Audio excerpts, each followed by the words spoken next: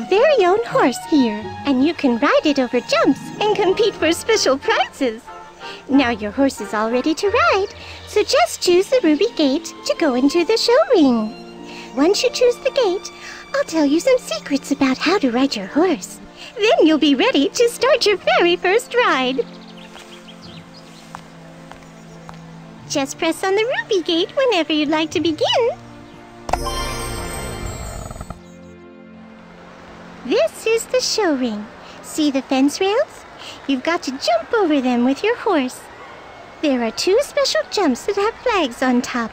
The flags show you that you're starting or finishing your ride. You can make your horse turn her head left and right.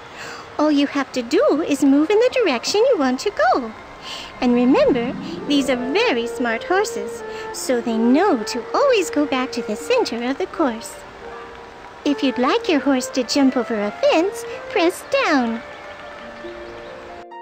I know that when you first begin, it can be a little bit hard to know when it's time for your horse to jump over a fence. So I asked one of my friends from the forest to come and help you. See, it's a little bluebird. When you hear the bluebird chirping, you'll know it's time to jump. Just press down and your horse will jump. And if you miss a jump, don't you worry. The horses are very smart.